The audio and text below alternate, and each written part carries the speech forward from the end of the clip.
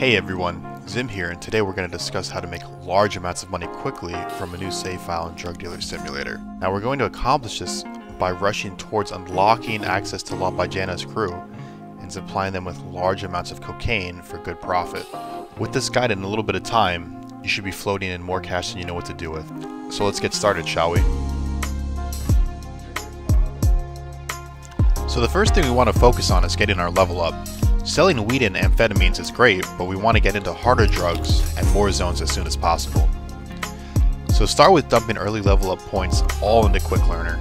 We want to do this so we can get more XP for all of our actions, and once we get past the halfway point towards maxing Quick Learner, we're actually going to get bonus skill points each time we level up.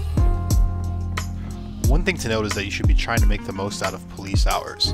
We want to keep our general risk factor to around better safe than sorry, although your exposition rating doesn't seem to matter nearly as much. Now with points in Quick Learner, we should level fairly quickly. Make sure you're doing all your tasks, as it's important to open up more of the game as fast as possible. Now once again, I'm going to recommend always having spray cans on you, because you'll be leveling so quickly that respect within areas may become your biggest issue when trying to unlock additional areas.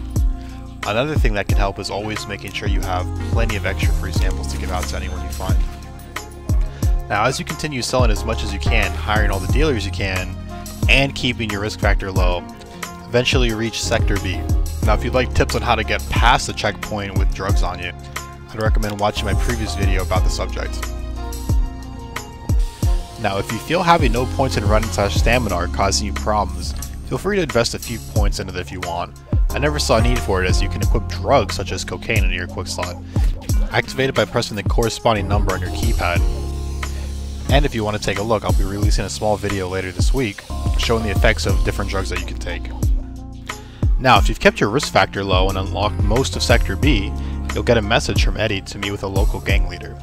This is the key to making vast amounts of money. Now if you haven't kept a low profile, you may end up with a Yakuza as your gang, which is much harder to make large amounts of money with. If however you do want to play with the Yakuza, please check out my other guide. Now it should be noted that it's not 100% certain that risk factor is the only thing you need to worry about to get the gang you want. However, in my 4 playthroughs, it always has lined up with general risk factor deciding which gang I got. Now getting back to the deal with Ballena's gang, they will offer to pay you $39 a gram. Now comparing this to your $25 cost from Eddie, you can see you're already making a decent amount of profit. However, you can cut the cocaine with things like sugar or salt to reduce the price even more. Doing about 70 grams of cocaine with 30 grams of sugar per 100 grams of product will bring you dollar cost average to about $18 a gram. This means you'll be doubling your substantial investment every time you make a deal with them. Now within a few days, I was able to buy every apartment and any piece of equipment I could want. So all that's left to do is sit back and enjoy your new riches.